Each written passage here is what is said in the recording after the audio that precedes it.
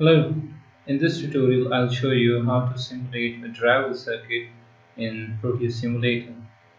So let's get started. I'll create a new project here and name it driver circuit. Next, and here are the different templates. I'll leave it default, and then no need to create PCB because I'm looking for simulation. Similarly, no firmware. Next, and finish. So I have created a new project, and next I'll add the devices I'm going to use here. So I'll press this P, that's for place devices, and starting with the MOSFET that I'm going to use, IR2101. So here you can see it's a 500 volt 4.5 ampere MOSFET. So I just double click it and you can see it's been added here. Next I'll add the driver IC IR21. The most commonly used IC is IR2110, 2113, but they are not available here in the library, so I'll go for IR2101 and I'll just double click, and then I'll add the capacitor. First I'll need capacitor for bootstrapping. I'll add a capacitor. I can choose a value of 4.7. I'll change it to laser while making connection and working in the editor window. I can change it there. Then I'll add resistor, add in the gate loop. So yeah, I'm going to use 10. I'll add a 10 ohm resistor, and again it's not fixed, I can change it later. And what else do I need is a diode, a bootstrap. That's again for the bootstrap circuit. Please notice that since I am looking to simulate my circuit, notice here that, for example, a device I have selected here, if it says that there is no simulation model, then you must not add that particular device, because it's not going to work in the simulation. It's just a symbol, probably with a PCB like this one. It is diode. It has a symbol. It has a footprint here, but there is no simulation model. So if you add it to your simulation, it's of no use.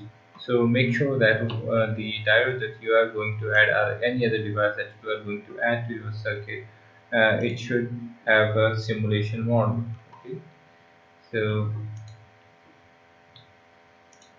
let me add a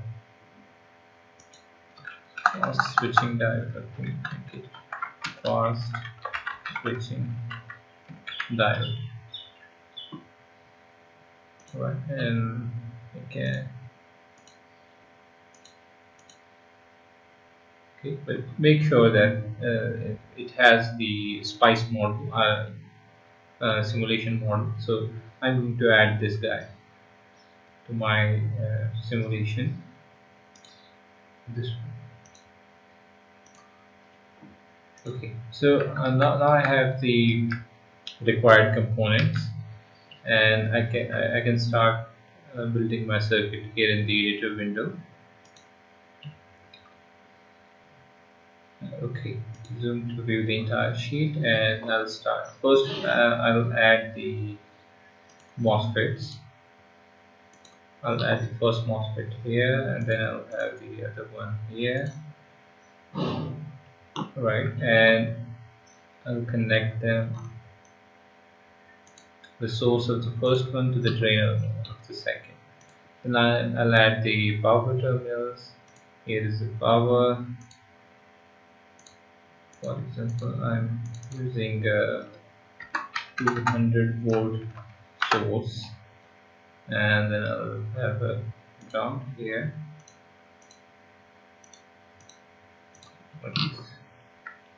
Okay, so I forgot to add an inductor. I'll add an inductor here.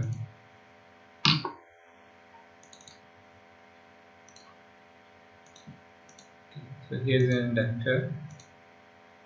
Let me assign it a value. I'll just double click and let me set the value to 500 micro, and then I have this capacitor. You can use the negative or the minus or the plus sign on your keyboard on the numeric pad to rotate these components. So I can 60 microfarad. So I'll just write 60 U, and that means 60 micro. Similarly, here is 500 U, and that means 500 micro. I'll connect them here, and again I need a ground.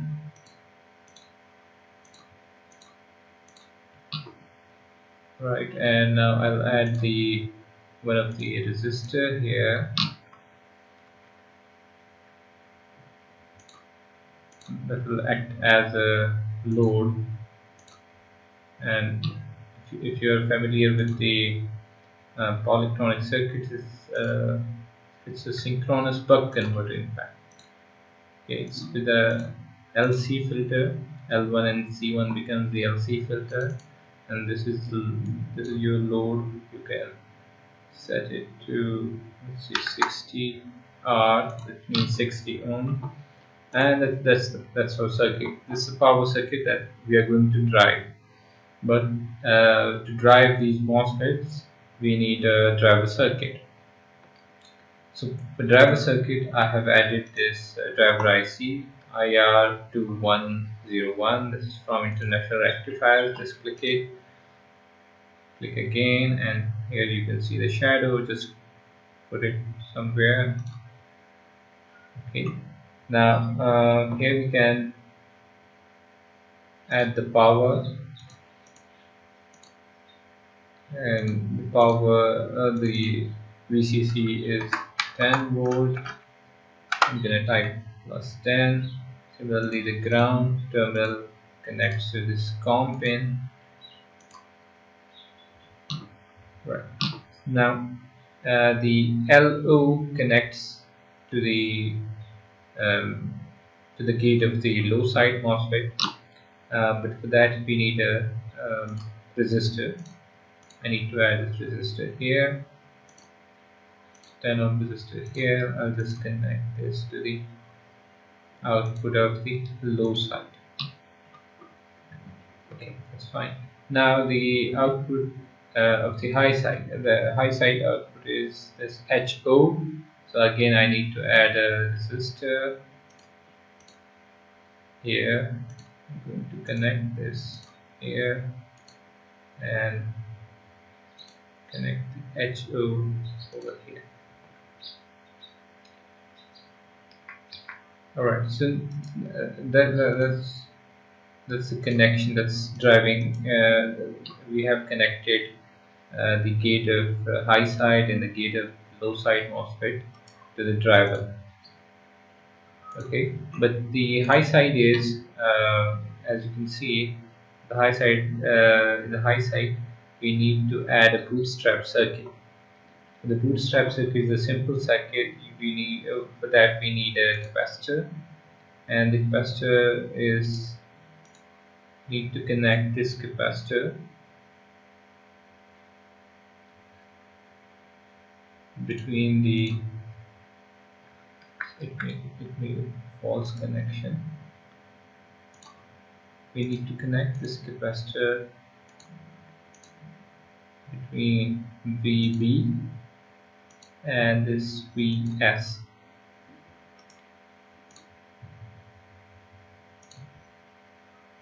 So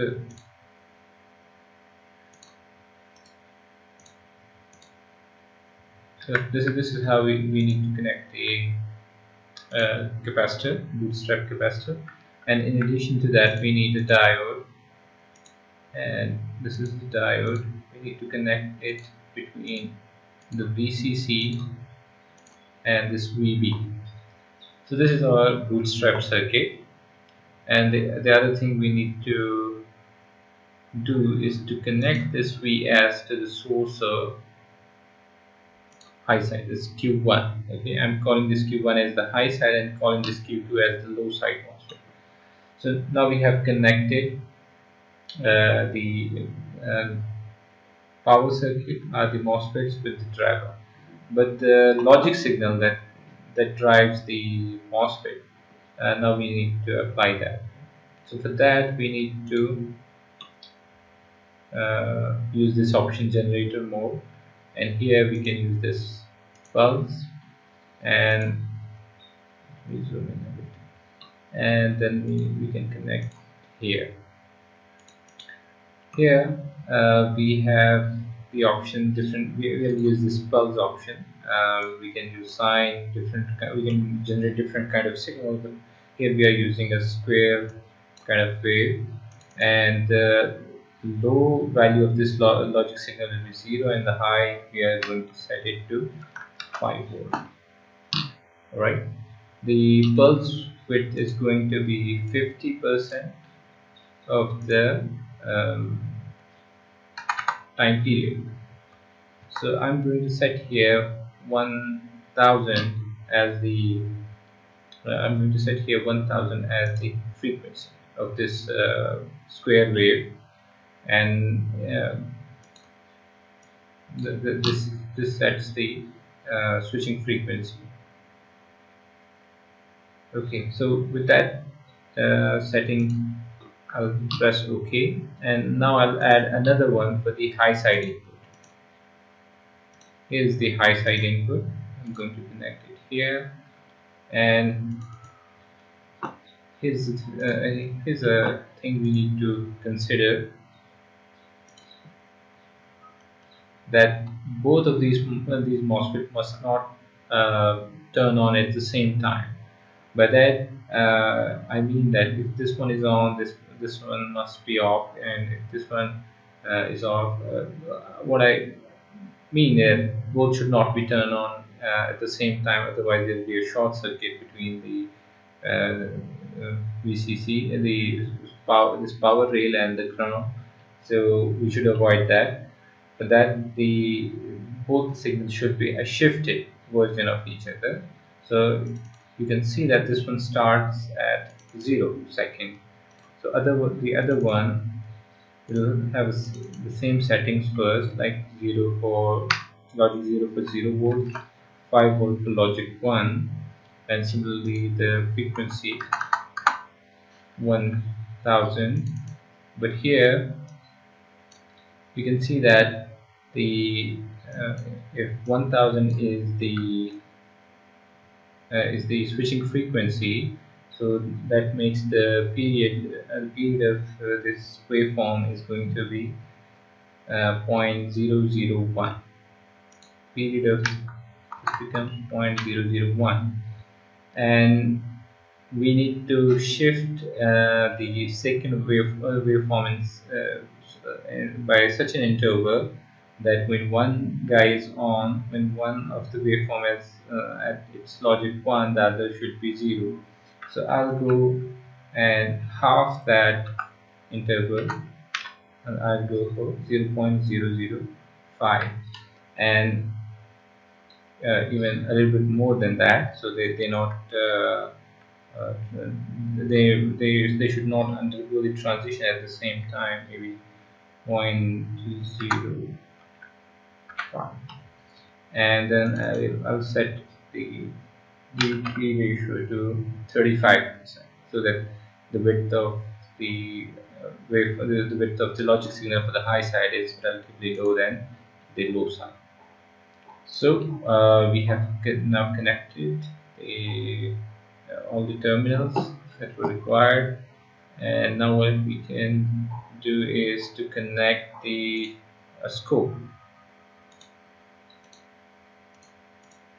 We can now connect the scope, and I'll show you here the high side, the low side, and then the output of the low side from the driver. Okay, on the left is the input to the driver, and on the right is the output from the driver. And then we'll have a drain to source signal from this point of this low side MOSFET. So once I have connected everything, I'll just save, and then I'll run my simulation. So lots of things happening here. Let me see. Okay, channel 1 is seems to me okay. Channel D, I can change this volts per division, and then on the C, that's also seems okay. And in addition to that, I'll just vertically shift the position, and then I'll have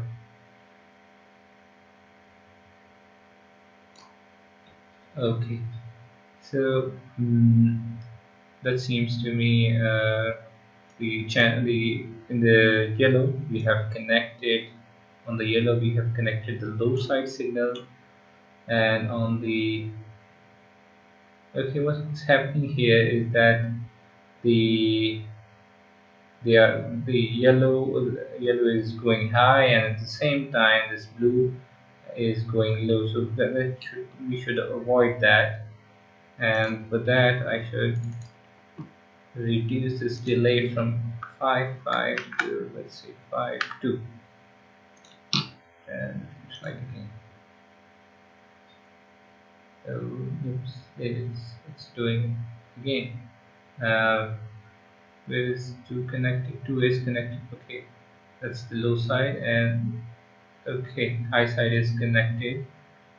That means that the delay should be a little bit more. It should be a little bit more than that. Okay, so to avoid this crossover here, this point.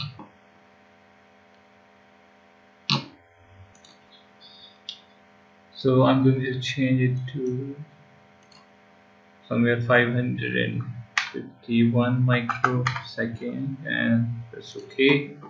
And the other thing I'm going to do is to change it to a higher value, because my switching frequency is lower, and at the very moment I'm not going to discuss like how with change in frequency the phase shift is going to change. So I'll just set the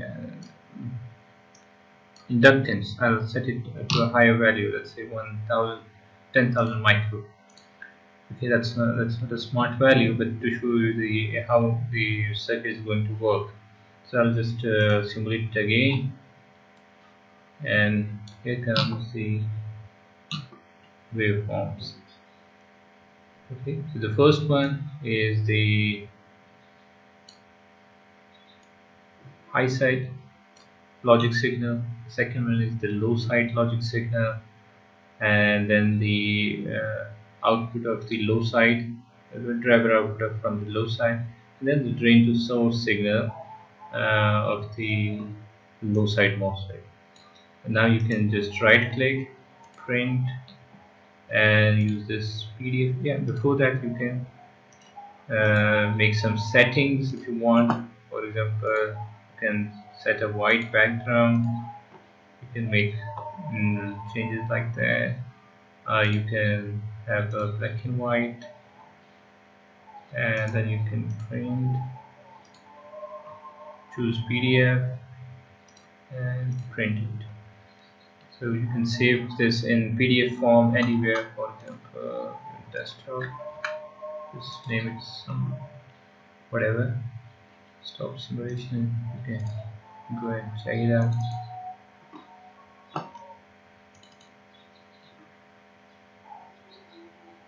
Okay, so this is your graph from the Proteus, and that's much cleaner.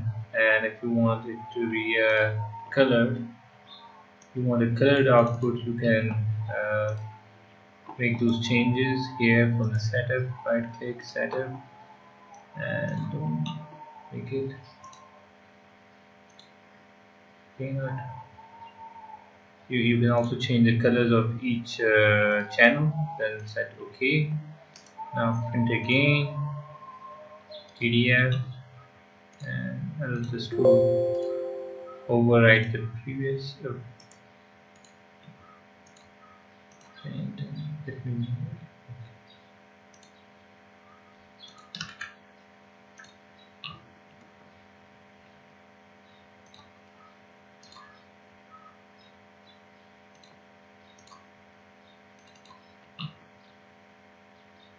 Okay, so here comes the new waveform, and that's colored.